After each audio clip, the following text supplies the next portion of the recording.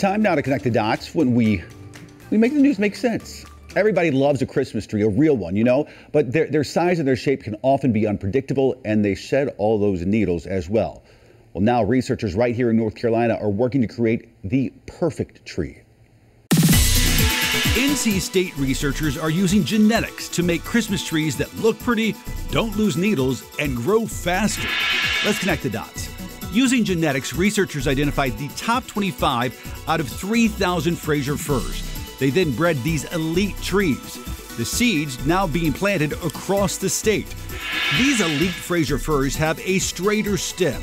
This means their branches grow slightly upward to form a symmetrical shape with a point top, basically growing as the perfect looking tree for us. These trees also only lose about 1 to 2% of their needles even when they're in your house. And it's good news for farmers too.